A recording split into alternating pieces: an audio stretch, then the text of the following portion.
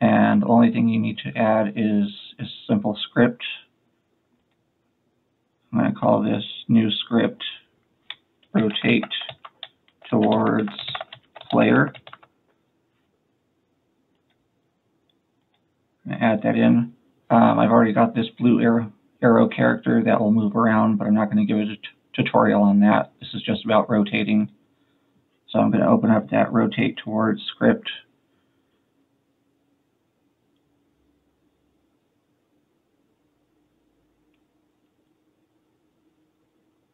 And there, and I'll leave a link for this code.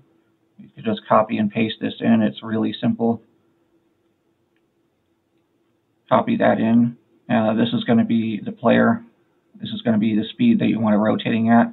And I'll explain this rotation modifier. So we can save, and we're done. Now let's take the red arrow, and we're going to put the blue arrow, who's the player, in here. I'm going to set the speed to 20 for now.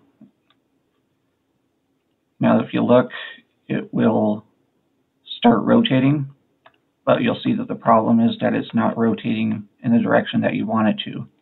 And that's what the rotation modifier is. So you can just mess around with these numbers until it rotates in the exact direction that you want. So for this one, it works if you set it to 90. Okay, there. Now it's rotating to face exactly where I am.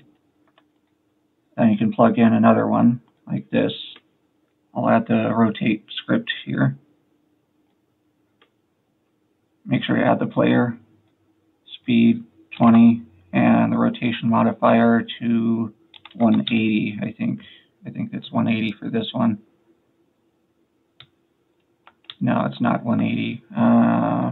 360. Take a guess.